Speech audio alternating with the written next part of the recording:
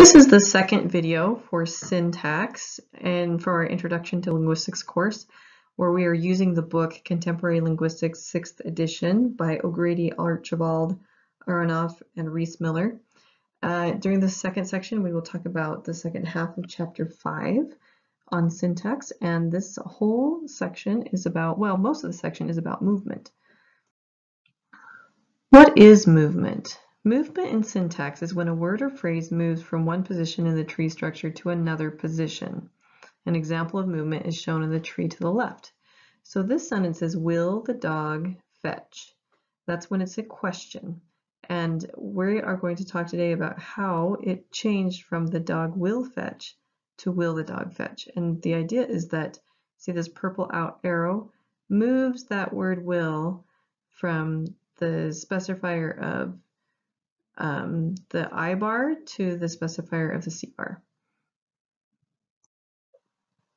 Why do we want to represent it as movement?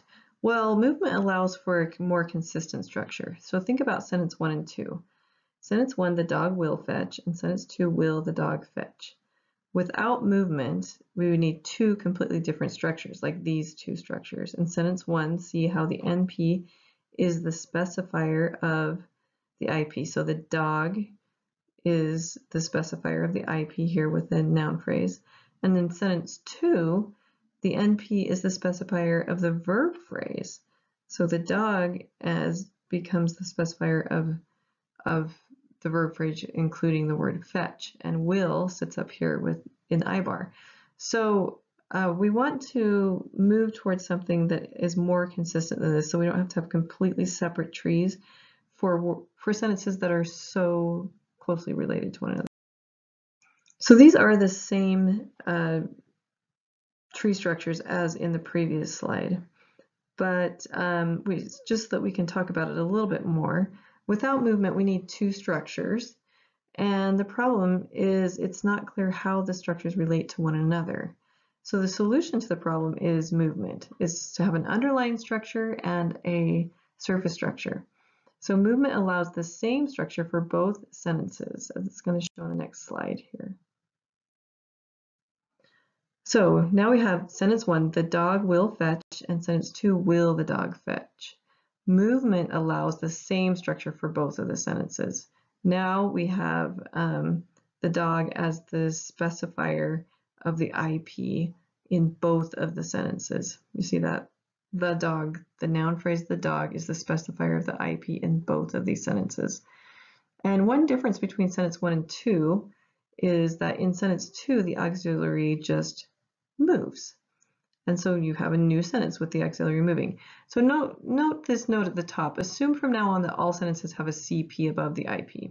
And that is necessary in order to be able to carry on with these movements to make questions.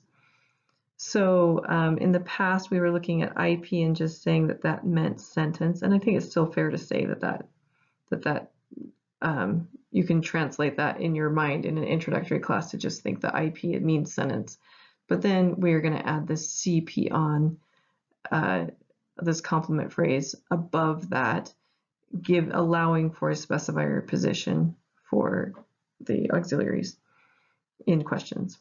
So in sentence 2, the verb will moves from I to C, and this produces the correct word order, will the dog fetch. And it also creates a pattern that you see whenever you're moving auxiliaries to create questions. So this is a pretty solid pattern where you have a CP and then an IP that's going to a specifier of one or another that goes to I bar that has an auxiliary and then has a verb phrase next to it, where the auxiliary will moves from I up to C in order to create a question.